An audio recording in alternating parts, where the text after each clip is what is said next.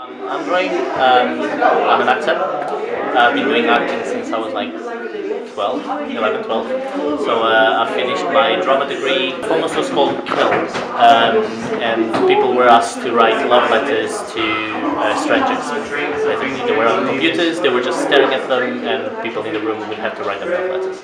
They would have to either leave the letter there, and the letter would be delivered to the person in front of them, or they would take them with them and keep them as a memoir of that person.